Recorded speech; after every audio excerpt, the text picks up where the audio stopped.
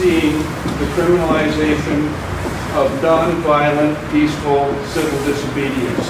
I have 3 children over the age of 30. None of them vote. Another option on every ballot that says none of the above. And once you start getting none of the above being elected in several ridings, you'll realize what the problem is.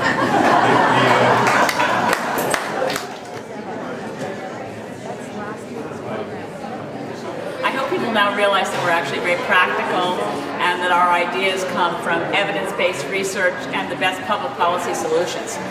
If people have made the assumption that we're a one-issue party, they'll be surprised by finding out that we're not. What do you think the decline in oil prices is going to mean for BC's LNG industry? Well, isn't it an interesting question?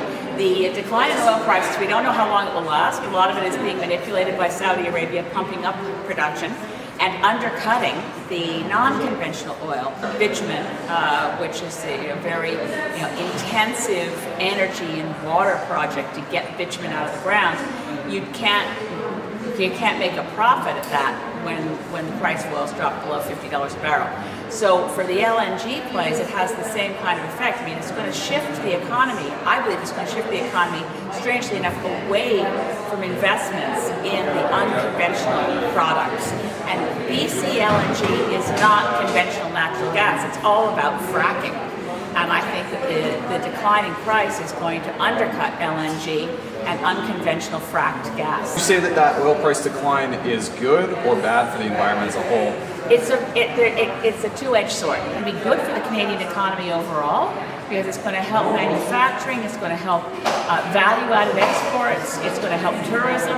It's a good teachable moment to remind people that putting all our eggs in the bitumen basket economically was never good economic policy, much less good environmental policy. What's the one question reporters should ask you that they haven't?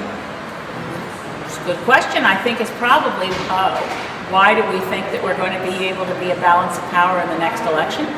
We think there's going to be likely a minority parliament, and the reason that it's very important to elect a lot more Green MPs is that the more Green MPs there are, the greater the potential for our parliament becoming more cooperative. And regardless of what party has the most seats, we don't think any of the parties is going to have the majority of seats. So enough elected Greens are going to force the kind of cooperation that Canadians want. The party that comes closest to forming government, with our help, they'll be able to govern as if they had a majority, as long as they follow through and eliminate first past the post and have a real climate plan.